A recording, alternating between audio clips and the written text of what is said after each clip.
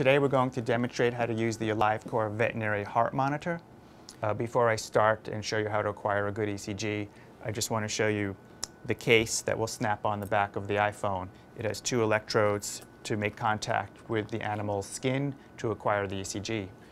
It simply just slips on into the iPhone, and it's as simple as that. And now I have the working device that I could use to take an ECG. It's a simple app that's downloaded, used on your iPhone. All you have to do is touch the screen. The application opens up. Then what I like to do for the animals is wet their fur with a little alcohol, so no shaving is necessary in the majority of the cases.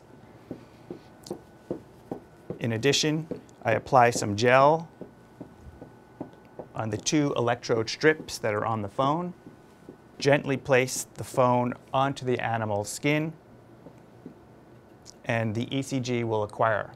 You can do a 30-second strip, a minute strip, or a continuous strip, so whatever's necessary at that time.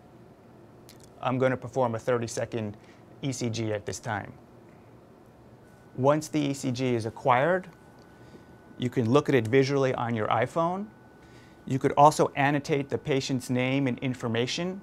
This ECG is automatically now beamed to the cloud, where then it could be printed out at a later time, a later date. It could be emailed to a colleague as a PDF file, and could be applied as part of the medical record in the future.